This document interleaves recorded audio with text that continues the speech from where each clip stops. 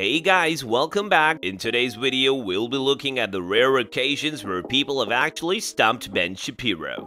Make sure to leave a like on the video and subscribe to the channel for more content like this and much more. Turn on notifications too so that you don't miss future videos. Now let's get right into it. Number 1. Ben Shapiro made an appearance on BBC News where he was interviewed by Andrew Neil. Neil was asking questions about things Ben said in his latest book at that time. The conversation between the two got a little heated. I just asked you a question.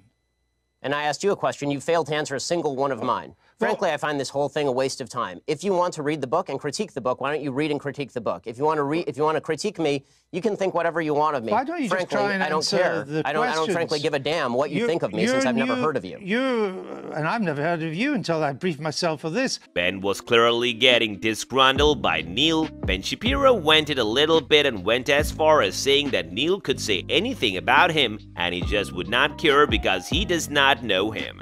Neil replied to that saying that he did not know who Ben Shapiro was until he was briefed to conduct his interview. The fists were well and truly out at this point. Neil tried to carry on the interview and asked a question, but Shapiro was less than willing to carry on. Check this out. Values. Yeah, what are those values? What are the values it's turning its back on?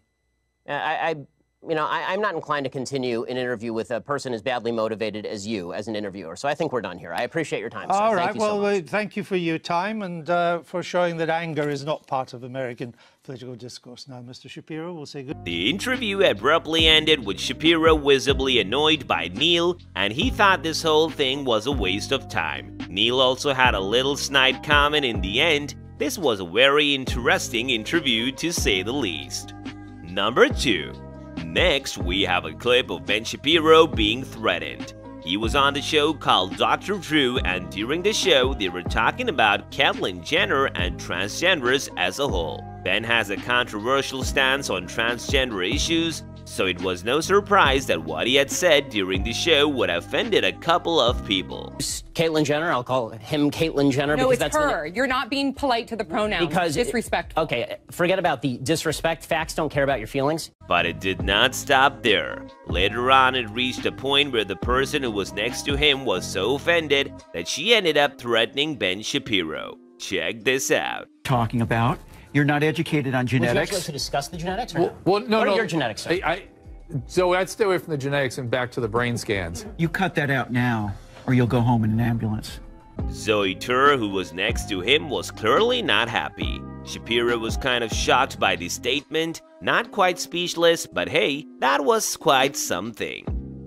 Number 3. Now we have Ben, who seems to be talking down on hip-hop. For this clip, he's not able to defend himself, but the guy who's reacting to what Ben is saying found some points that contradicts a lot of what Ben says. Take a look. Some Broadway, maybe, not maybe, so a lot of classic jazz. Okay, let's bring this full circle. Shapiro prides himself on history, yet fails to do the same legwork he does on numerous topics. He claims to love jazz. So don't show him this Stanford write-up how hip-hop music originated from a combination of traditionally African-American forms of music, including jazz. He does not like hip-hop at all but loves jazz, and yet hip-hop comes from jazz, as seen from the clip. This guy was finding lots of things that made Shapiro's arguments about hip-hop pretty weak. Hey, guess where hip-hop derived from? Jazz, you f***ing dud. We wish we were able to say what Shapiro has to say about this, and if he could justify himself after learning all of this, because that is quite something. Number 4. And somehow she's now responsible for the Christchurch shooting because she did all of that. But that's how some people feel, and therefore it becomes the truth. And they've been told that they're right and that they're special and that they're wonderful individuals because they go to places like NYU and because their parents told them they were special. And so objective fact never actually has to be brought into the conversation. Ben Shapiro was speaking on Fox News about someone who he claimed is anti-Semitic. Kyle Kulinski was watching this interview and his reaction was quite something. He had a lot of things to say about Ben Shapiro, starting with this. It's objective fact that Ilhan Omar is an anti-Semite. It's an objective fact that Ilhan Omar said anti-Semitic stuff, according to Ben Shapiro. Ben, I'm not quite sure you know what objective fact means. Because it certainly doesn't mean that.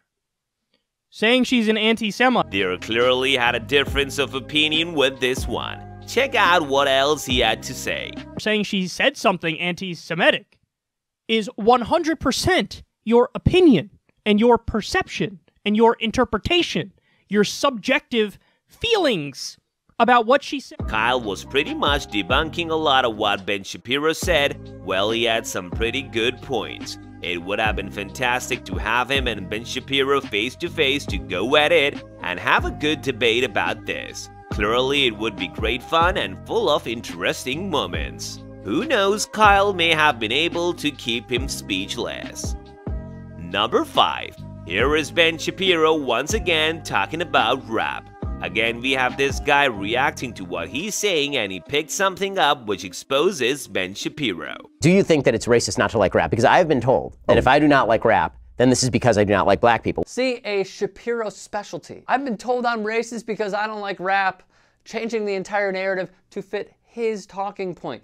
The guy reacting thinks that Shapiro is in some way trying to say that he's not racist. But all of the references to what Shapiro has said and tweeted says otherwise. Look at this. He's racist because he writes, if you wear your pants below your butt, don't bend the brim of your cap, and have an EBT card, 0% chance you will ever be a success in life. Shapiro types, Israelis like to build, Arabs like to bomb crap, and live in open sewage.